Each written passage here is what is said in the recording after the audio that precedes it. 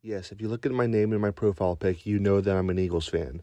But the reason why I'm upset about this play really has nothing to do with how this play may or may not have impacted the outcome of this game.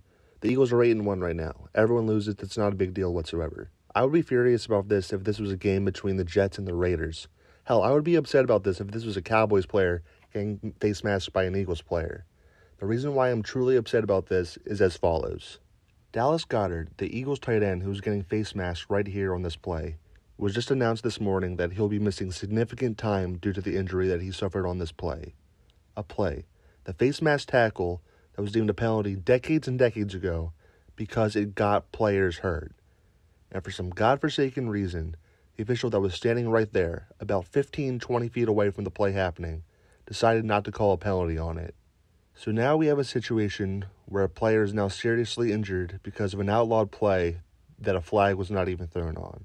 I don't care which team you root for. That is a very damning mark on the NFL and their officiating especially.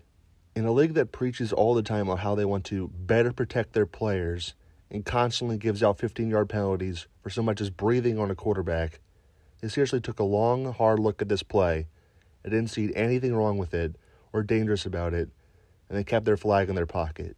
Why? Because he's actually trying to run forward and get some extra yards? Is it because he's not a defenseless player like a quarterback usually is? Honestly, this is just a very rough situation that this league is going to have to deal with now. Because this was a primetime game, and a large amount of people were exposed to this garbage on a national scale.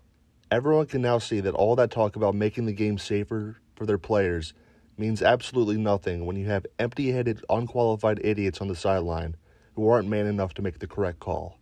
I seriously hope that Goddard can recover from his injury, and I seriously hope that the NFL takes a long, hard look at what happened right here and takes action accordingly.